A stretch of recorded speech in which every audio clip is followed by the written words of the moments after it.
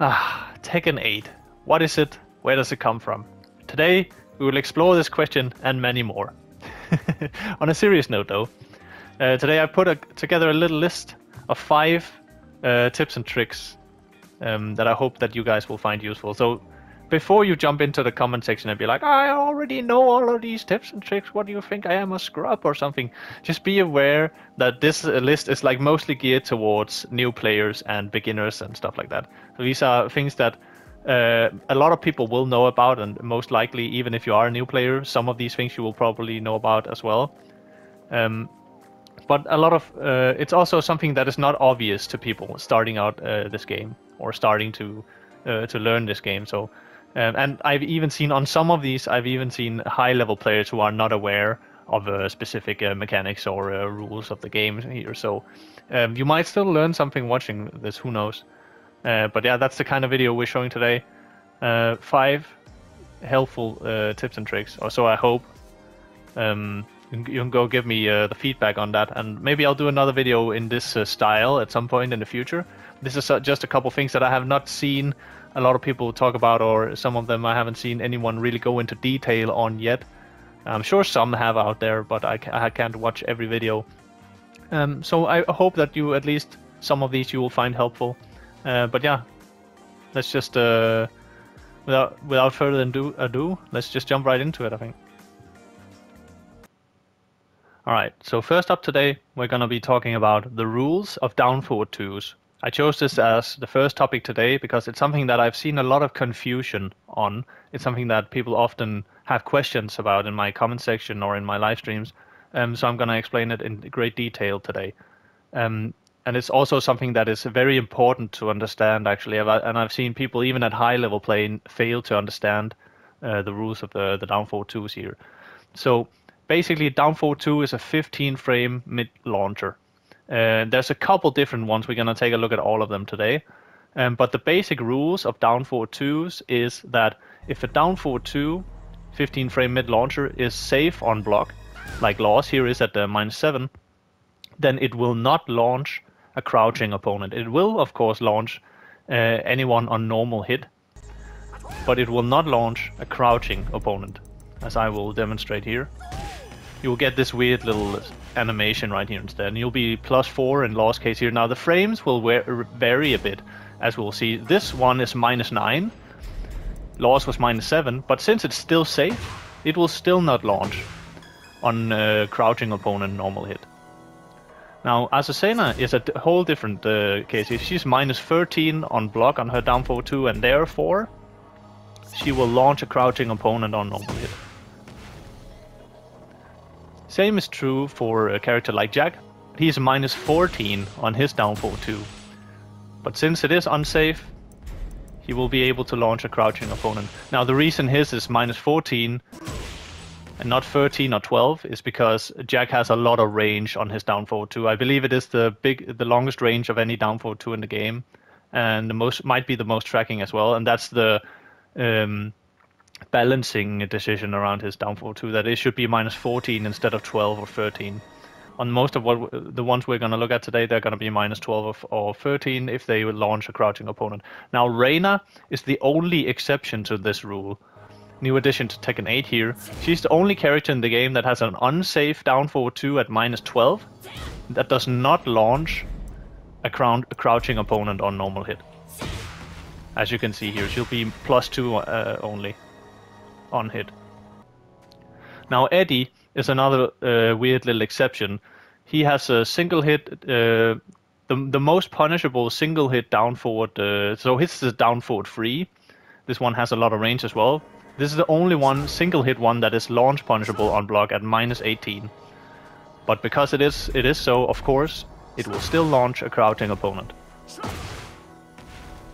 Another rule is that if you have a double hit 15 frame mid launcher, then in like as a substitute for a down forward 2, like some characters have, that we're gonna take a look at here. The first hit will always be safe, but the second hit will always be launch punishable. And Claudio, of course, is one example of this, -15 on block on the second hit. but of course it will launch. Both hits will be guaranteed on normal hit, even on a crouching opponent. Same with Leroy, minus 18 launch punishable on block. But if you get caught docking by this move, you will of course be launched. And same is true with the bears as well.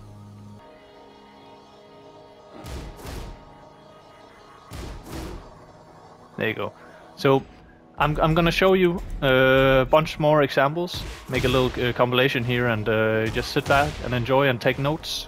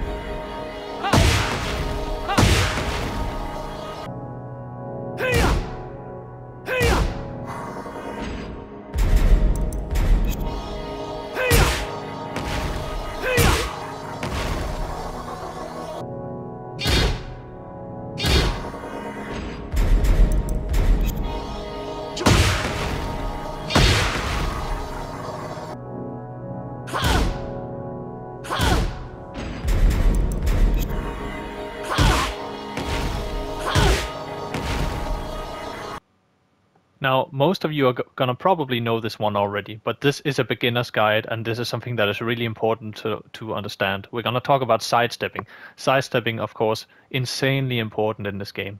And what you need to know about sidestepping is that your stepping is inverted on the opposite side. So depending on whether you prefer playing on player 1 or player 2, when you switch side, you have to invert your stepping accordingly.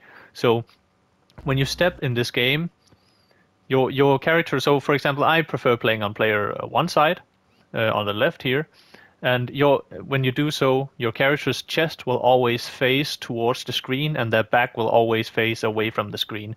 Stepping towards your back side, that's stepping left. Stepping towards the screen, towards your chest, that's stepping right.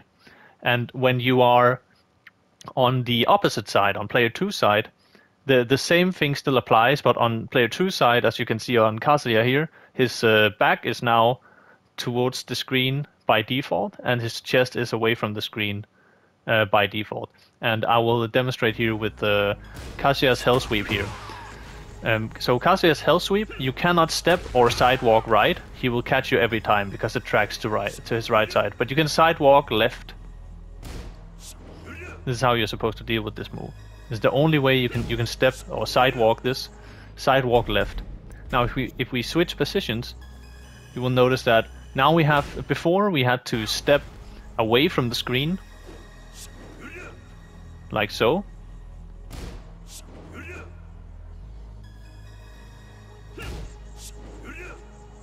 And you will find that when we're on player 2 side, we will have to step towards the screen to sidewalk the same move. You'll see if we try to step away from the screen, now we'll get hit by the tracking. And now if we step towards the screen, we can successfully sidewalk the Hell Sweep. So that's something that's really important to understand, the fact that stepping is inverted on the opposite side of where you play.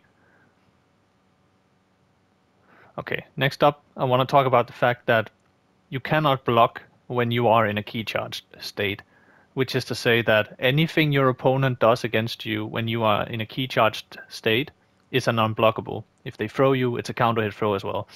So you probably know already that when you key charge, you gain automatic counter hit properties, but a lot of people have seemed to have missed the information, which is why I have included this on the list today, that the downside of this is actually that you cannot block when you are key charged.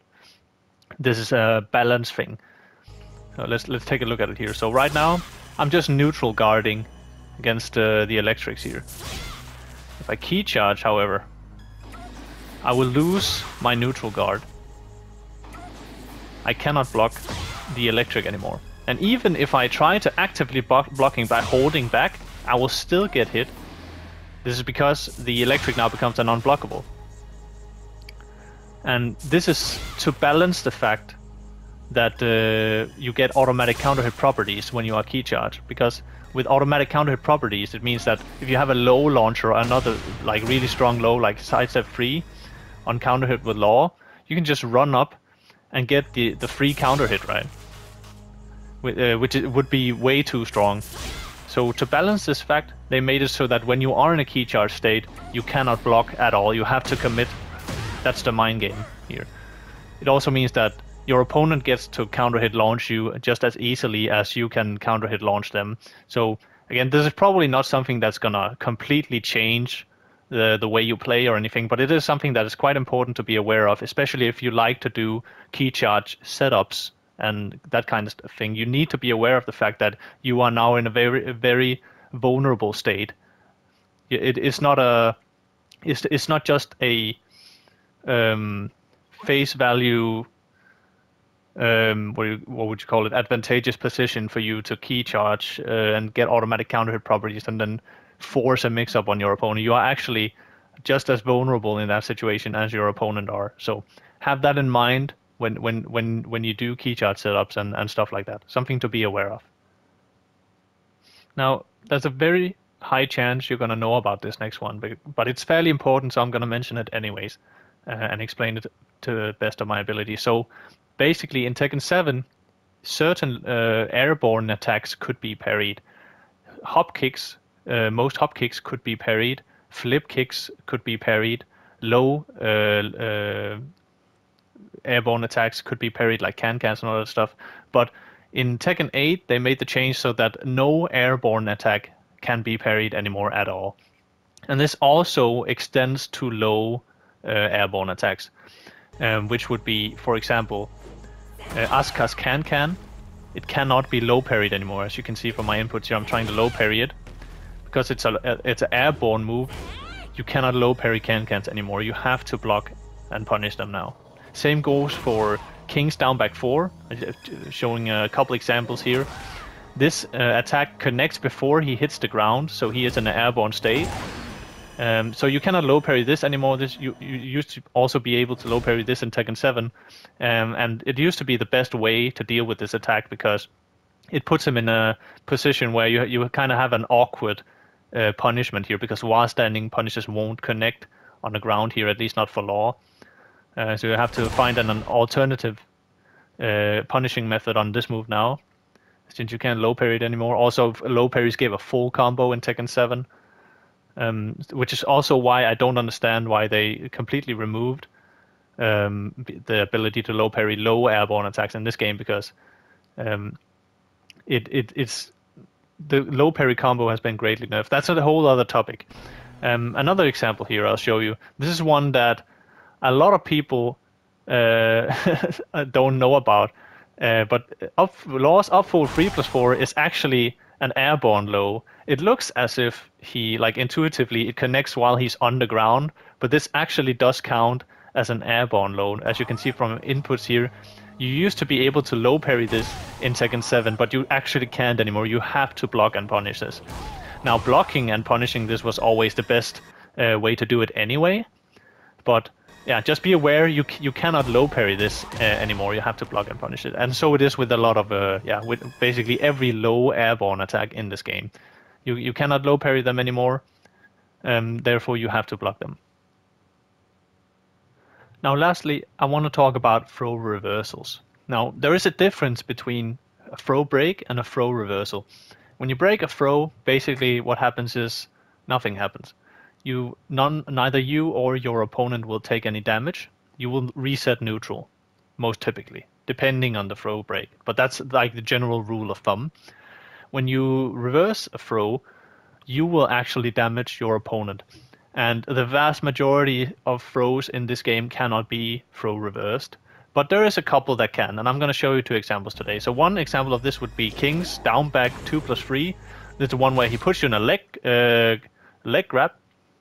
You will first take damage from the initial throw right here, and then he will like twist your leg again, dealing even further damage. So you could call this like a sort of a chain throw. It doesn't really have a chain throw input, it's just a down back 2+3. But you can actually reverse this throw by pressing 3+4 at the exact same frame as he breaks your leg on the ground. So this is a just frame throw reversal. It is not easy to do, trust me, especially online, but it is possible. I have done it before online, but again, this is very niche information here, but it's pretty cool nonetheless. So again, you have to press 3+4, which is also like a very unorthodox throw break. But again, we're not talking about a throw break, we're talking about a throw reversal. But that's the input, 3+4 on the exact same frame as the king player snaps your leg on the ground. And if you do it correctly, you will reverse the throw. Now, mind you, that you will still take the full damage of the throw, but you will also damage the king player on the throw. And it will look something like this.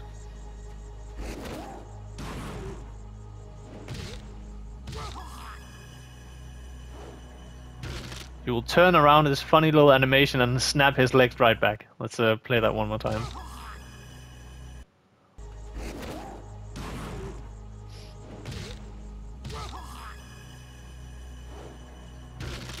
There you go. KOing with that is so funny as well. Another example, another example here is Yoshimitsu. Quarter circle, forward 2. Now, this is not a just frame input or anything. This is fairly easy to do. This is just a normal throw break, actually. But you can reverse this throw. A lot of people aren't aware about this, actually. So basically, Yoshimitsu's quarter circle forward 2 is this throw right here. It has a very unorthodox throw animation. A lot of people don't know that you can actually break this throw, but you can. The thing is that when you break this throw, nothing extra really happens. So on a successful throw here, he will grab your face and he will siphon your health. If you notice Yoshimitsu's health bar, it flashes green, indicating that he is healing, and he will heal the HP that he is siphoning from you. You will lose your HP, of course. And if you break this throw, now, again, you wouldn't be able to tell from the throw animation because it's so unorthodox, but this is actually a 1+2 break. And it has a normal break window. It's not a just frame or anything. It's fairly easy to break once you know how to do it. And if you break it correctly, 1+2, then the same animation, like there will not really be any indication that you broke the throw other than his voice line will change. He will go, normally he will say like, ha, ha, ha. And he will do another voice line if you break the throw. And the animation will still play out like normal, but instead of him siphoning your health, you will actually be siphoning his health. Like this. That's what it looks like when you break this throw successfully. You will reverse it and siphon his health instead. Alright, so that's pretty much all I have for you guys today. I hope you found at least some of these tips and tricks useful or informative in some sort of way. You're gonna have to go and let me know. And also do let me know if you want to see me do another type of video like this in the future. Maybe I'll do another 5 tips at some point once I find something that I would find worth sharing with you guys. But yeah, other than that, I hope you found it useful, and as always, have a good one. I'll see you soon. Bye.